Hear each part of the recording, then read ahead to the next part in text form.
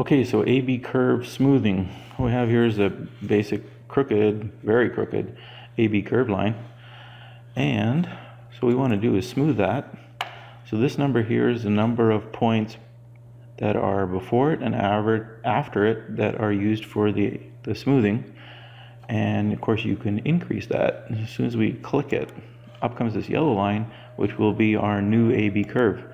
So the higher the number of points, the more it straightens that curve out.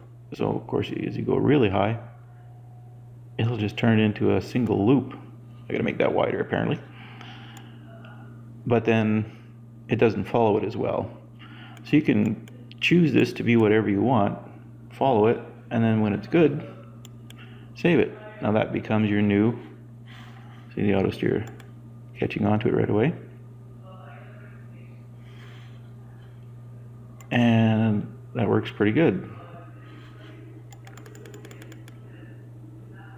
And so there's your new line. I'll put another button on there so whether or not you want to save it permanently, like to file, or just temporarily. But seems to work really well. So thank you.